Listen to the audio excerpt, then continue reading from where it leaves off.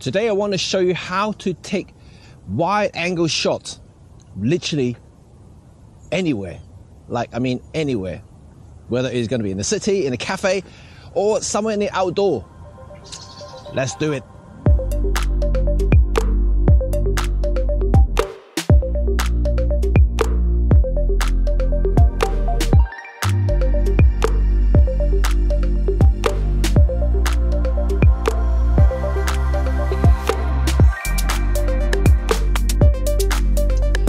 So today's video is all about wide angle lens, and yeah, because many people questioned me before how to take wide angle shots anywhere, in a city, in a cafe, or just anywhere.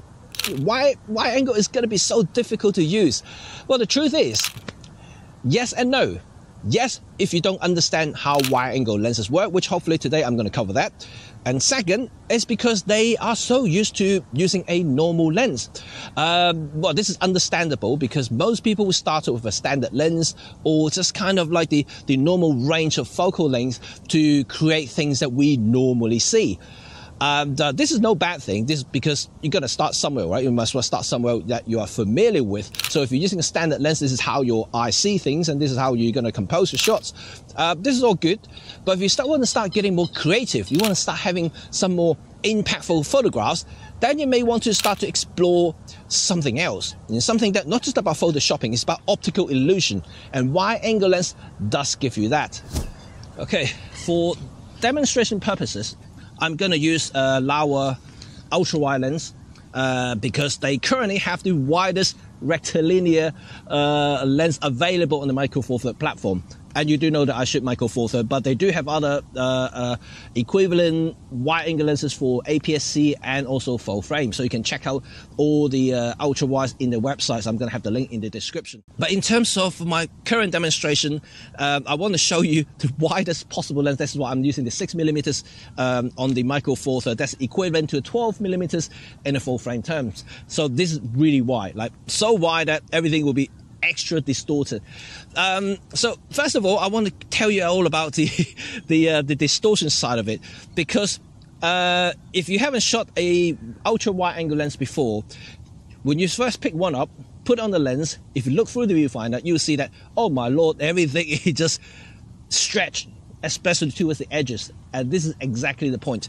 So for my first demonstration, I'm going to use this little plank here, and just by the water, I have a piece of wood in front of me, and I'm going to utilize the wood directions to create a leading line.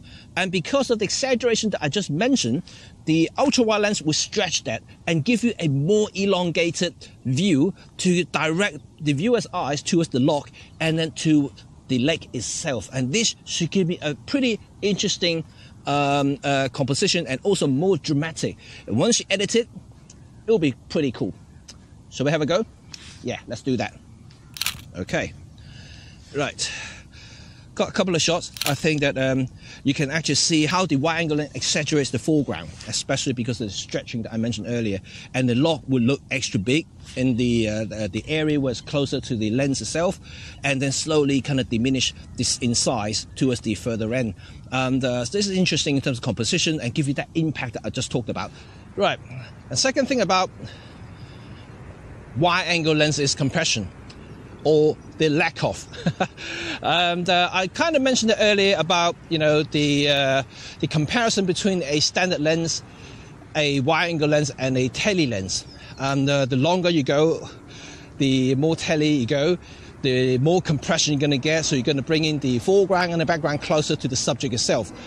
But the positive of that is that you get less compression. So you've got a more natural look on, let's say if you're photographing a headshot, for instance, you get less compression, but so you got more compression and you got less distortion, so you can see the subject more how you would see them naturally. So many people think that the 50mm is the standard lens and that's got no compression, distortion, whatever, and that is totally wrong.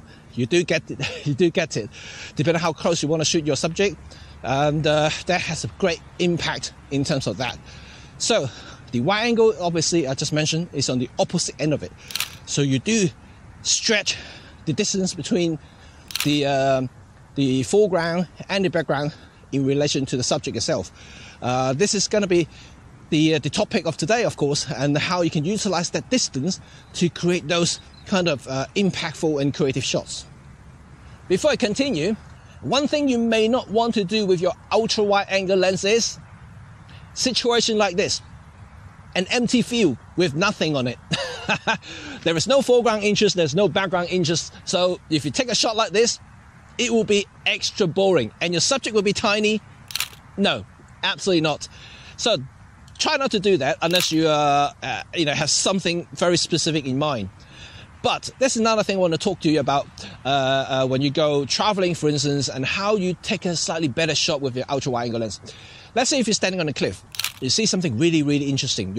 It just the whole landscape just wowing your head. Your head would just like, whoa, man, I need to take this photograph.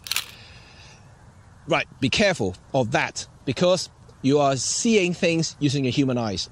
Yeah, using your human eyes. You are human. Using your eyes.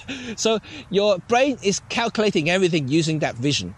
And that means that if you use a 50mm lens, you will get that wow effect because that's how you see things, right? So if you suddenly change it to a wide angle lens and trying to snap that shot while you're seeing it, it may not work because when you take a shot, when you look at it back at home, blow it up, so it looks different. It doesn't look the same in my head. It's only because you're so used to your normal vision and then you're not tailoring your calculations in a wide angles perspective.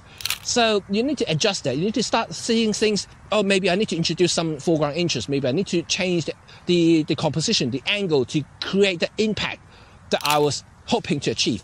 This is something you have to bear that in mind. Otherwise, you're not going to get any great shots with your wide angle lens, but just by standing there, even though you have an amazing scene in front of you, if you don't know how to utilize your wide angle, you're not going to get it. Oh, look at the light. Okay. The light is good. Let's see. Let's see if I can see the light from here. Oh, okay. Maybe something here. I'm only trying this because the light is good here and it's really shining in front of me. So let me just double check in terms of the angle of view to see whether I can actually create something really cool here. Okay. Yes, I can create something. Right, this is only for demonstration purposes. Obviously, it's not a pro standard that I usually would do. But for demonstration, this is really cool at the moment because I got the sun directly in front of me. And remember I told you about the exaggerations on the edges of the frame because everything's been stretched. This is a perfect example because now with the sun and all these plants in front of me and they're creating all these shadows and the shadows are all stretched. And this will give you that dynamic leading line towards where the sun is.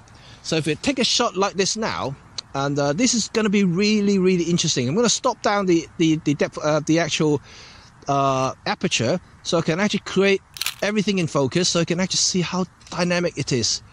Because it's just amazing how you can create a shot like this. And this is a really good example because you can actually use this sort of shadow, extended shadow in an outdoor environment and landscape in city. You have buildings, have lampposts, for instance, even people. You have lots of people walking, especially in winter in England or Western countries. You do have this low-angle sun.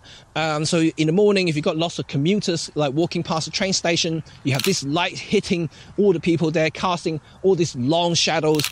These sort of wide-angle lenses will give you that really interesting and creative, impactful shots. Yeah, you should try that. Really, really cool. Right, I have found something interesting.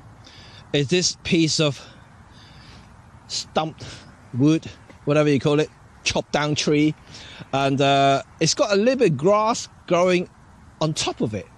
And because I have the sun right behind it once again, so if I go close using the close-up focusing capability of any ultra-wide-angle lens, utilizing the shallow depth of field by setting the aperture to wider setting, you can once again create something really, really cool. So I'm going to try to you so you can actually see. And it's amazing actually, this shot. Right, I'm going to make sure everything is good. Right. Oh my god, this is interesting. This is interesting. Okay, this is actually pretty good. And I just take that shot and it looks really dramatic. Not only because of the stretched outer edge of the frame that gives you that dynamic look, but also the shallow depth of field to draw the interest to the actual grass itself. And the grass is also backlit by the sun. It just looks amazing. So it's cool. So you can actually find a lot of interesting things to photograph with an ultra wide angle lens once you're accustomed to the angular view, how a wide angle lens behave, and you can actually do something amazing. Okay, let's go on, continue and find something else. See if I can get another great shot. Let's go. This is another situation that you may want to avoid using ultra wide, is a narrow path like this. Many people with to go hiking and traveling into the wilderness, for instance, when you see a path like this, we have leaves on either side looking beautiful, the colors are looking great. They probably think that, oh, well, yeah, let's take a shot with the ultra wide. And because of the exaggerations that I mentioned earlier, the elongations of the foreground and the background and anything in between, it basically diluted all the visual interest that you are seeing from your human eyes.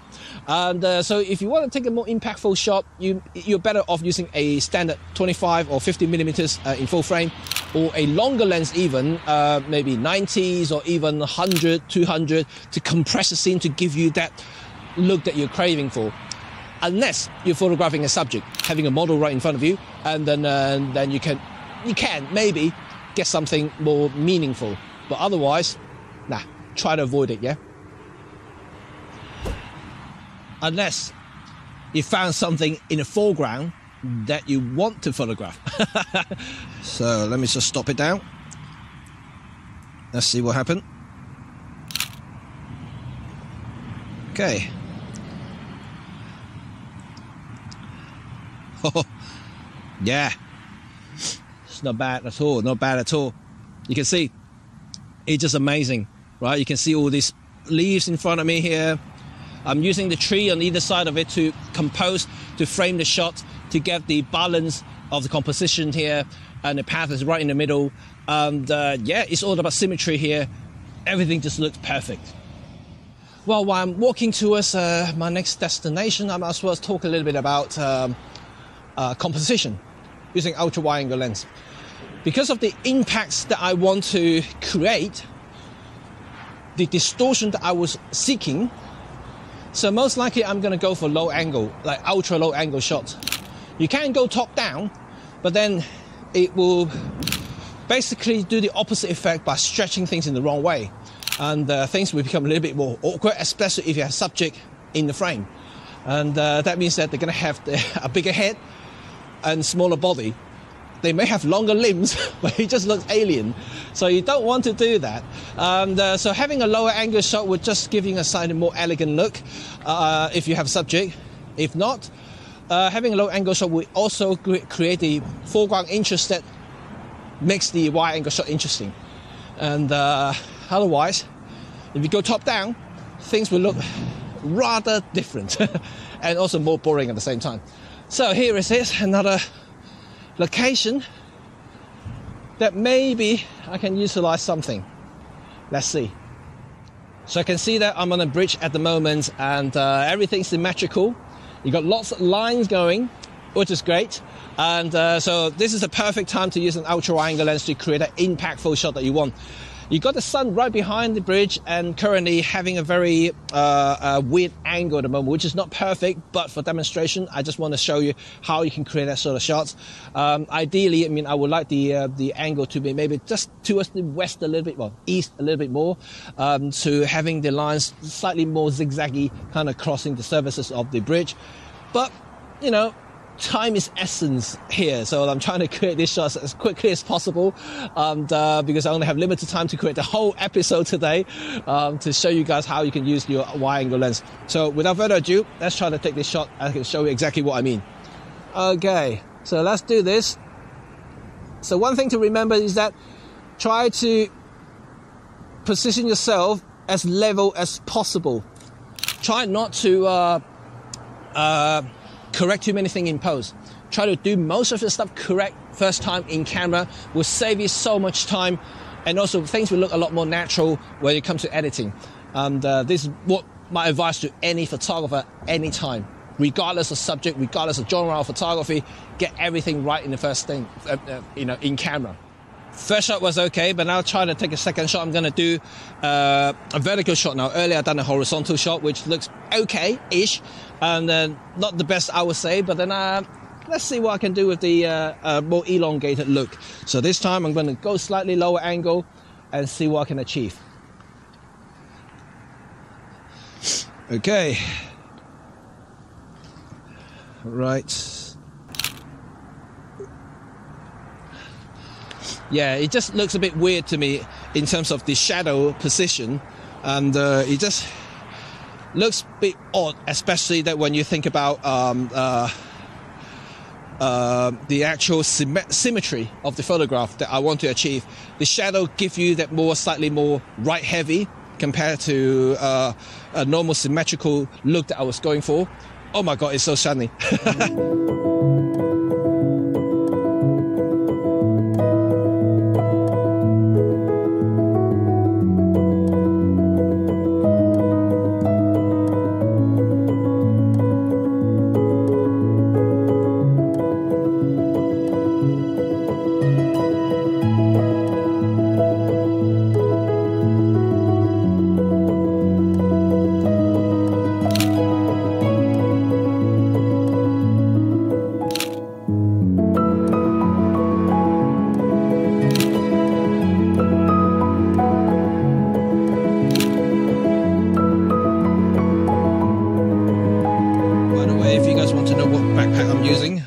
I'm using the Wanda Provoke Light.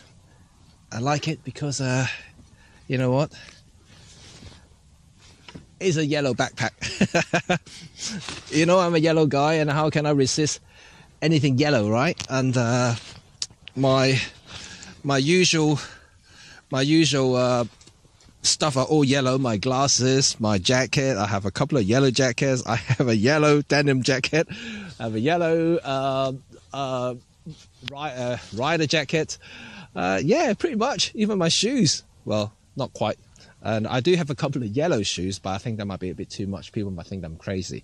Anyway, so let's try our last bit here before we wrap up for today's episode, really. Hopefully you guys enjoy it so far. And if you do, you know what to do, right? Give me a thumb and a sub. Okay, right. Here it is. We have an interesting spot here. And you can see that behind me is a very unique place. I have photographed here a few times. You got this really lovely looking way out to the lake itself, and you got some interesting building behind, famous for a lot of UK drama series, and yeah, they have filmed here a lot. Used to be the Concrete City. It has changed quite a bit over time, and here the surrounding area here is now being redeveloped, and there are some really posh apartments being built in the far end. So this area is completely, you know, changed over the last few years. The park has been renovated. It's actually looking absolutely beautiful. So I'm going to take more shots after this video, so I can show you more samples towards the end, and so you can basically get a gist of what you can do with wide angle lens, because you can actually do a lot creative, impactful, meaningful photograph just by using an ultra wide. And also that restrictive elements that I mentioned all through the video so far is actually really good for your creative training, and so you just to train your mind to see things differently.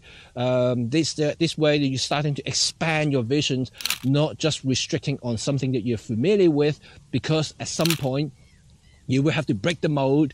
You will have to go step outside your comfort zone and go into something that different, and that way will make your photography better by differentiating yourself compared to, you know, all the general photographers out there. Remember that.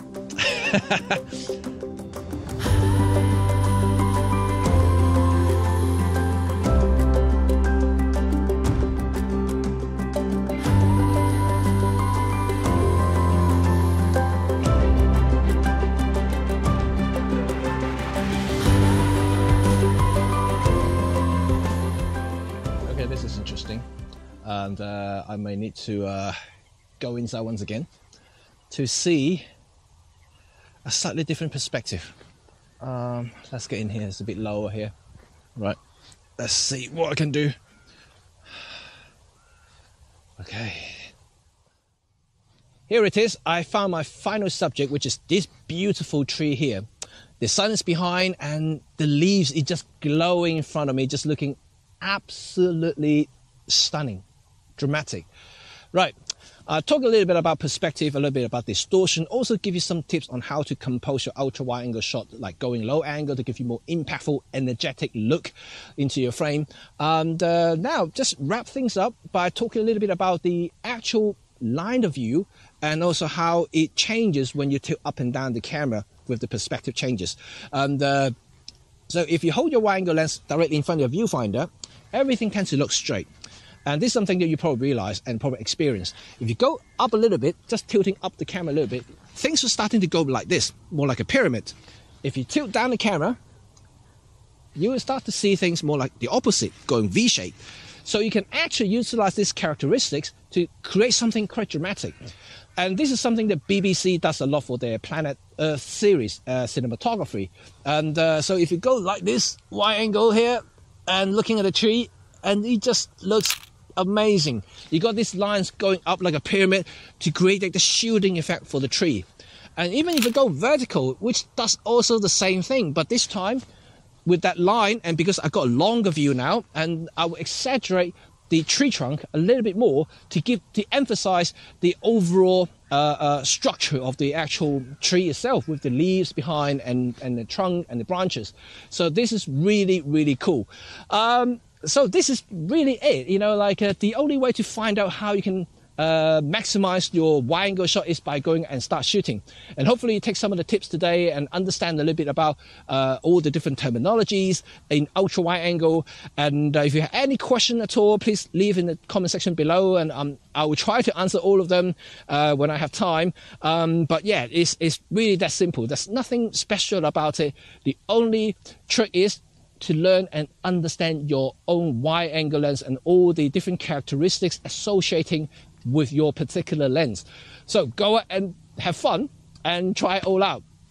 Thanks again for watching. I hope you learned a few things today, and remember what to do now is, if you like this video, give me a thumb, and also if you want to stay tuned and learn more about photography, remember to subscribe so you can see more video from me.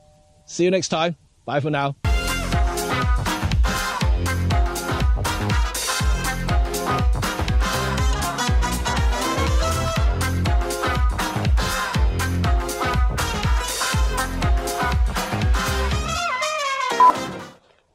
So thank you for watching once again, and also staying tuned for the blooper bit or the extra bit after the credits.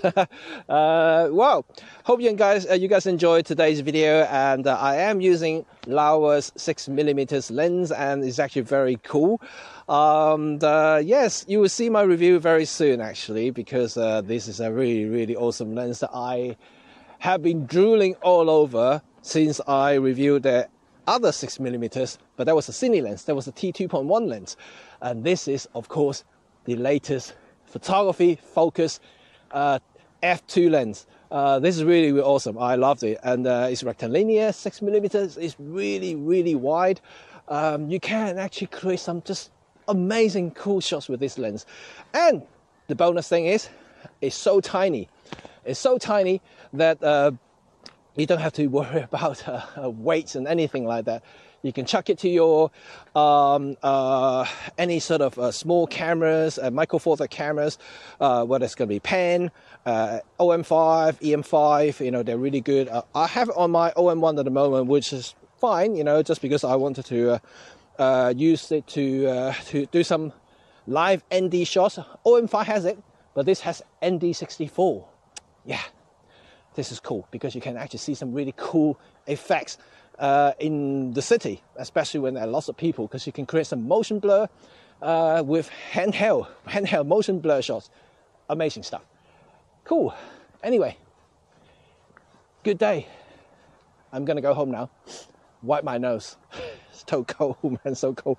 Tomorrow's gonna be colder though. We shall see. Okay, no problemo. I'll see you all very soon. Bye. Right, let's do one more shot there. That's really perfect. Wow, this is just crazy, right? Crazy, crazy. Lovely, lovely.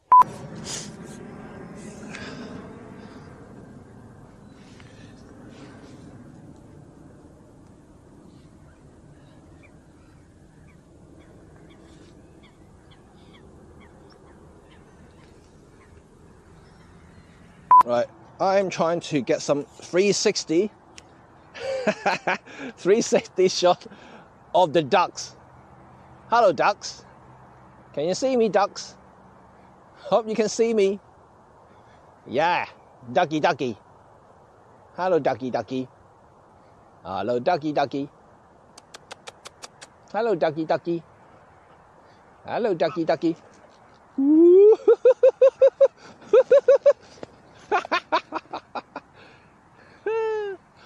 I'm so evil. I'm so evil. But I want to try that. I really want to try it with the 360 camera. I don't know. I have to edit it to see what it looks like. I'm so evil. I did actually try to use my drone before just to fly close to them and get the cinematic flying shots, yeah, you know, and that everybody wants to see. And yeah, you do have to respect the animal. Try not to get too close to them, and we'll see. Right, okay, the shot I told you about earlier doesn't work. So let's continue walking to see what I can find. I don't know. Hello. Hello. Hello. Let's get another shot. Ooh. It'd be good if I have a tele lens, but no. Today's all about wide angle. Is that right, eh? Is that right? Here, come on. You wanna have a look? You wanna have a look? Let's see what I have again. Okay. Let's see what I can do. If you can come over here, it'll be really nice. It'll be really, really nice. All I need is to come over here. Yeah, that'd be really good. Yeah, come over here. Come over here. This side has no interest. This side doesn't work.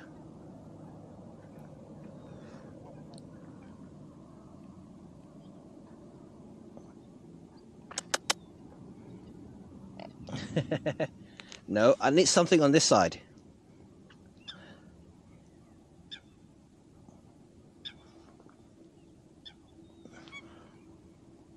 Okay. Maybe I'll do this.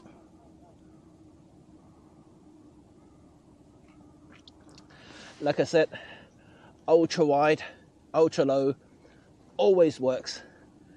It may not have the foreground interest I'm looking for, because if there's a swan right in front of me, that will be really, really cool.